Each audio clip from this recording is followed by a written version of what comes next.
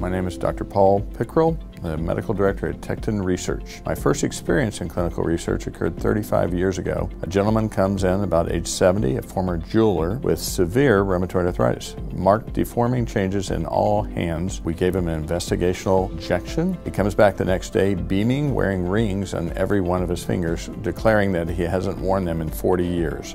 I knew at that moment that there's something magical about clinical research and what we can do for patients with severe disease. If you're interested in learning more about clinical research, please call us today or visit our website at tectonresearch.com.